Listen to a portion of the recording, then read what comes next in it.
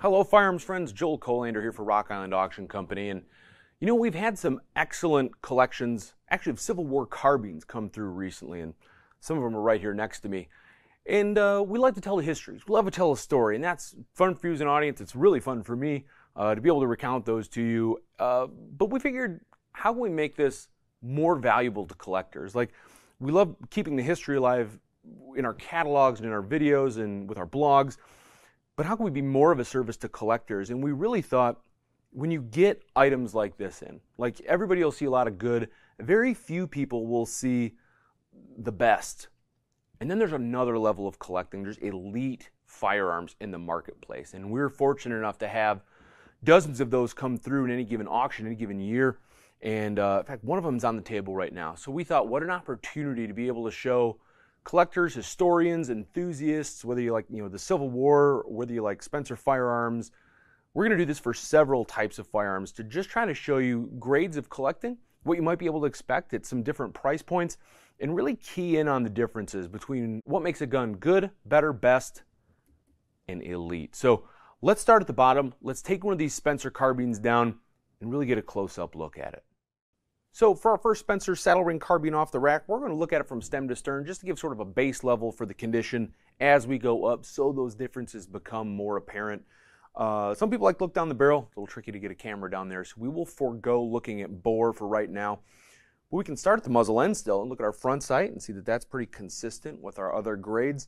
And then things that most of us look at, like the barrel and the finish. And here on the barrel you can see kind of a mixture of plum and brown finish that kind of gets a little lighter and then transitions into this brown patina more towards the breech. And there's actually on this particular one a very, very light Civil War era inscription on the top, which of course bumps the value more than you would expect to see on a gun of good grade, condition grade.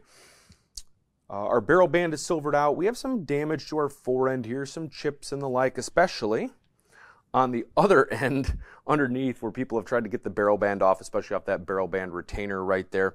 But outside of that, where the hands have actually been placed, is relatively smooth. Looks like pretty good wood. Coming back to our rear sight, it is present. The leaf spring that's there and keeps it upright is still functioning. Even our ladder sights, our elevation sticks and stays in place for the most part. Very nice to see. Now there's a little damage here maybe where it's flipped the other way, but by and large we like to see that. The markings here, the Spencer address, mostly intact. There's been a part here towards the lower right that's been obliterated just with time. And then we come back to the other thing I think most of us look at. So besides the barrel, besides the wood, now we're looking at the receiver. Pretty browned out. You don't see any finish or case coloring on this just about anywhere. But for one check, so we'll put this at half cock and drop that breech, and here in some of the protected areas we would have a pleasant surprise, I think, if I were a buyer buying a good grade Spencer, to see some of this most grayed out case color, but still there, still present, still very visible compared especially to the rest of the condition of the gun that wasn't hidden. That would be a very pleasant surprise. And of course, it's not gunked up. Everything's very smooth functioning. That's something else I would be rather pleased at were I the buyer of this Spencer. Mechanically just fine. And we'll come back, of course, to the buttstock. Oh, we do have our serial number right here. Very legible, not very rounded out. Also a pleasant surprise. And let's come back to the rear stock here. Of course, we have some dings and damage beyond just regular wear and tear to the buttstock, and I think that's to be expected. Surprisingly, on a good level condition, our wood to metal finish here on the buttstock is pleasantly tight. Some chips around maybe some parts of the tang. Again, but I think on a good grade weapon, I think that's to be expected. Another little chip here, but again, our fit is fantastic. The saddle ring is in place. It hasn't been replaced, cut off. The ring is still here. And again, some more little chips around the tang butt plate. Here's, of course, where you'd expect to see a lot of wear and tear. A lot of people, setting their rifles down. And sure enough, on the toe and heel, there's a little bit of wear, but for the most part, free of large gouges. Wood to metal fit, again, pretty good. And our magazine tube slides out pretty freely, slides in pretty freely, and locks nicely into place. So for a good grade Spencer carbine, I'd be pleasantly surprised about that. Now let's take a look side by side at the next grade up and see where we can start to see some of those condition differences. All right, moving from our good, we're going to move to our very good gun. Now this is what we would consider about a 20 to 39% gun. And let's kind of compare side by side from, again, stem to stern, and just go down the list. Now, some of the differences, it doesn't become readily apparent, but as we go, you really start to see some of the differences between one stage to the next. So again, front sight's very similar. Finish also very similar. We have this gray-brown sort of modeling on the barrel. It looks like the owner of this gun was not alone with suffering with the barrel bands. That's where we see quite a bit of damage. Is muzzleward of this barrel band on the saddle ring carbine. But a lot of the wood rearward of that is quite bright and nice, shows good grain. A couple little dings here and there. Rear sights, very, very similar. And here's where we start to come into some of the interesting comparisons when we get to the receiver. So our stock is still flush on both of them, but the receiver towards the top, this is the first sign of where you're going to hear a lot of, especially as we go up in condition, sharp edges. So the edges on this one obviously caught a lot, rubbed a lot as this gun saw service. This one, which also shows signs of combat use, is just a little sharper here. And that's just one instance of where you can look on some of these, like maybe a raised surface that would have experienced wear. How sharp is that surface? How 90 degree or whatever degree it's supposed to be, how much of a corner or vertice does that actually come to? Coming back, you can see we're still a grade on the receiver. Lowering that breech block mechanically feels fantastic. Doesn't show that very nice case coloring that we wouldn't have expected to see in a good level rifle, but smooth as you please. Everything just kind of springs right back into place. Exactly what you like to see. Here, moving just rearward, we don't see quite as many screw heads buggered as we do on the good condition. I really like the screw heads on this one relative to our first example. And here's another one of these sharp edges. So let's look at the rear of this receiver here, just ahead of the saddle bar, and this edge right here. Again, it's a raised area. It would have been proud. It would have been something that saw a lot of contact or friction. And sure enough, this edge is rubbed quite a bit, and you don't notice it until you look at the one next to it and see how much sharper this top sort of scallop is. Furthermore, just on the top of that, what looked on our good condition to be a blemish or a ding, on this one we can actually see it's a mark of an uppercase B. So things, boy, now you're diving into inspector marks and history and people who handled this gun. And boy, that's the sort of stuff that as a collector you can start to trace where the guns have been, what they've seen, what they've done. Very fascinating. Now, we talked before about the good wood to metal fit, and sure enough, it's tight. There aren't any huge gaps on our good example. But when you compare it to the very good, not only are they tight on the good, but you can see it's also flush. So the metal and the wood flush with one another. Here on the good example, you can see the wood is a little bit proud of the tang, and so there is a difference. It's but you can see on a higher condition example, not only is the fit tight around it, but the fit is also flush with their surfaces. Coming back on the wood, you can see it's almost a world of difference to me. Quite a bit less texturing here on the wrist. You got this nice, beautiful brown color as opposed to a darker color. Much fewer dings. And here, as perhaps we should have seen on the good, but we just couldn't based on the condition level, very good, we see two distinct cartouches in the stock here, just buttward of the tang. They're not especially deep.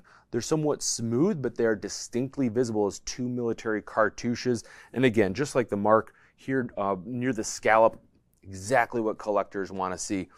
Speaking of the wood, the edges, sharpness of edges doesn't just apply to metal.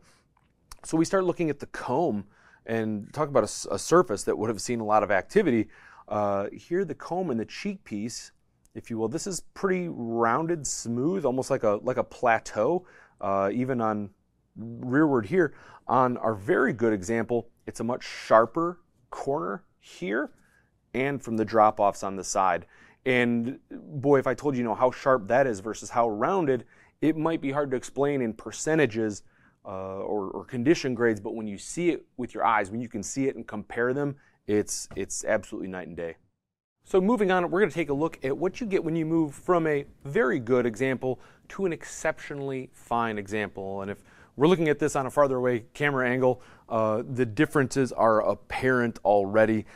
This is what happens when and you'll experience an appropriate jump in price as well from, say, I believe our estimate on this is $2,250 to $3,500. Now you're looking at $6,000 to $9,000, and that's what happens when you come from a 20 to 39% gun to a gun with 90% original blue on its barrel. When you have it graded as 75% of the case hardening on here.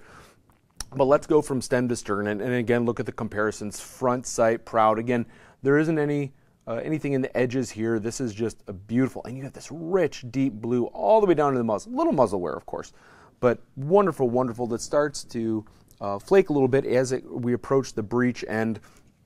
The wood is a world of difference. You don't have anywhere near the damage that we did on our first two examples. Even this side of the barrel band, sharp, eagle-eyed watchers will notice this is a Spencer Burnside. The last two have been Spencers, so bear with us. You will see some differences in features, but for condition, the comparisons will stand.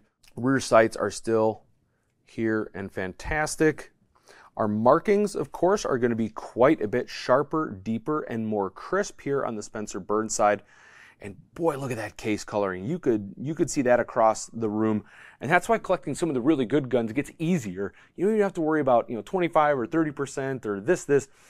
When they're really good, they'll jump out at you. When they're the best, they really jump out at you, but we'll get there in a minute.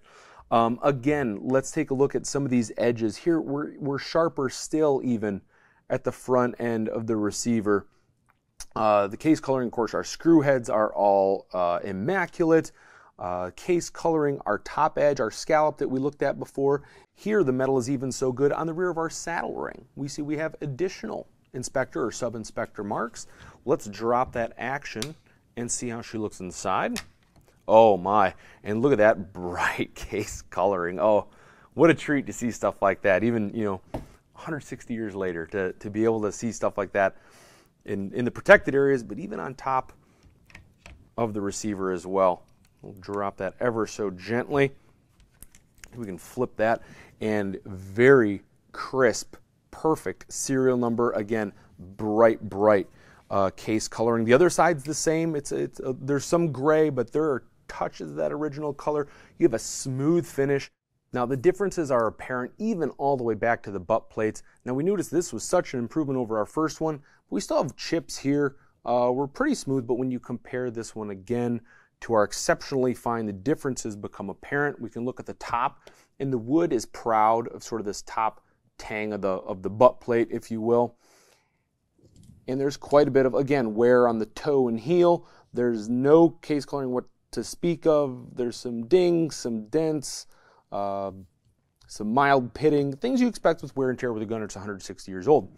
On our exceptionally fine version, we will see none of those issues. The wood is not proud of the butt plate here on the top. The screw has some wonderful niter blue. These tones are actually grade case coloring, and if we flip to look at the butt plate itself, there are touches of vibrant case coloring on here, and you can start to see what one of these looked like when it came from the factory. Nothing is proud. Everything's flush. There's no chips. The wood to metal fit is fantastic all the way around. Actually, there's some a little bit here on the buttstock, but even when we flip it over, we're able to see other cartouches in our wood. Like, what an example. And this is exceptionally fine. And I got news, folks. It's only going to get better. And now we come to the fun part of the video, going from exceptionally fine to the excellent. And yes, we are it's not 100% apples to apples.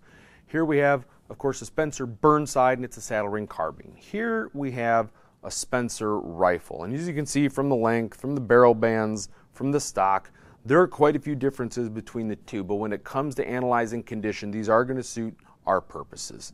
So let's come and slide a muzzle to muzzle. You go from 90% original blue. This retains 97% of its original blue finish on the barrel. I should mention too, when it comes to originality, this one comes with its bayonet. It comes with a Spencer rifle manual and documentation and numerous accessories. So not only has the rifle been well kept for over a century, but all the little pieces with it, making this extremely valuable to collectors. Our forend doesn't have much damage. You can see people didn't struggle as much with the barrel bands on this as they did our previous saddle ring carbines. There's nowhere by any of them, which is, I'm pretty sure, an act of black magic. Even our retaining down here, our retaining bars have this bright niter blue finish.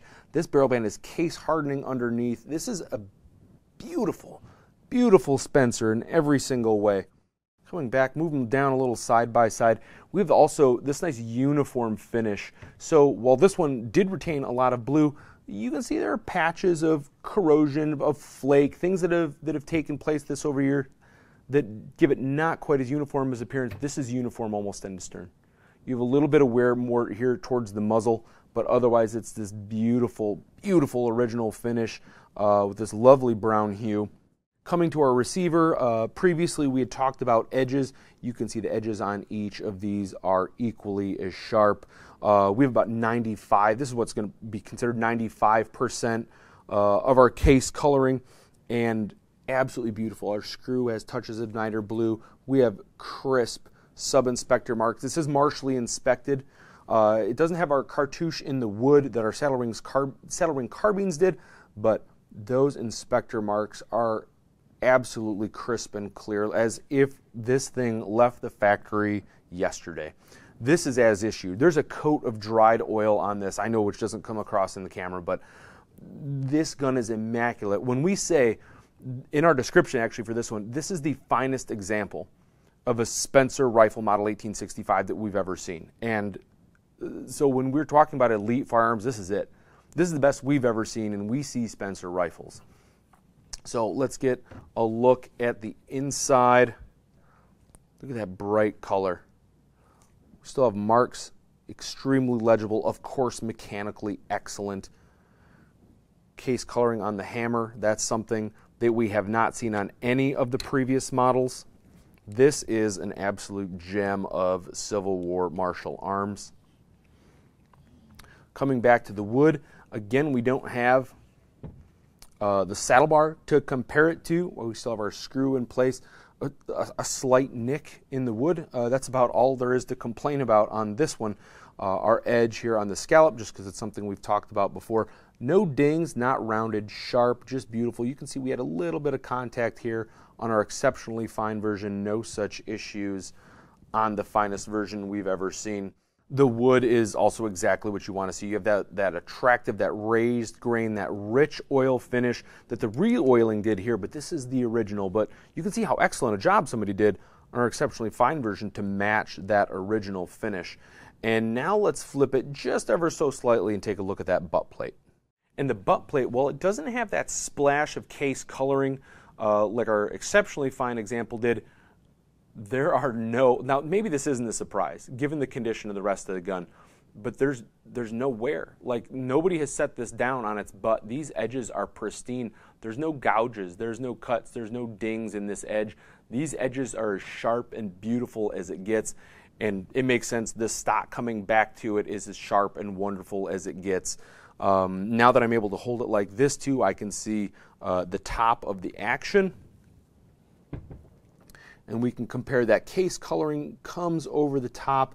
Everything is crisp and wonderful and legible. These markings are fantastic. This is exactly what you want to see in an elite level Spencer rifle.